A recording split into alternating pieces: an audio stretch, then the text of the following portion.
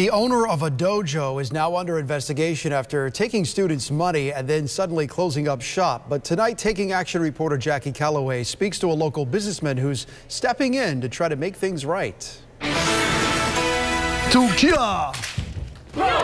Nanad Umarovich opened traditional Taekwondo nearly 20 years ago. Nanad says he teaches his students there's more to the sport than black belts and self-defense. It's not just kick and punch. It's about much more than the martial arts. It's courtesy, integrity, perseverance, self-control, and dominant spirits. That's why this martial arts master said he wanted to take action after he saw our story on another dojo back in February.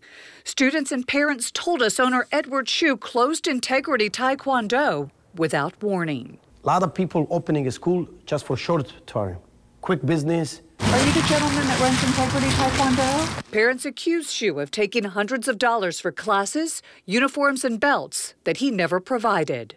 I would like to see my kids get what they deserve. At the time, the owner refused to answer our questions about any refunds. I have no idea what you're talking about, but thank you.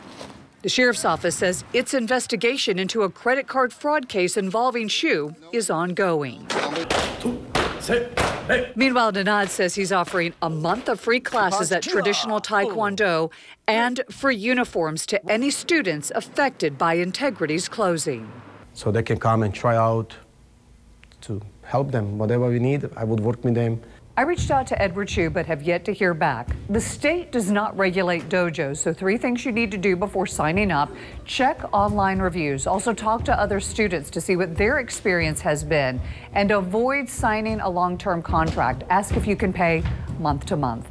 I'm Jackie Calloway, taking action for you.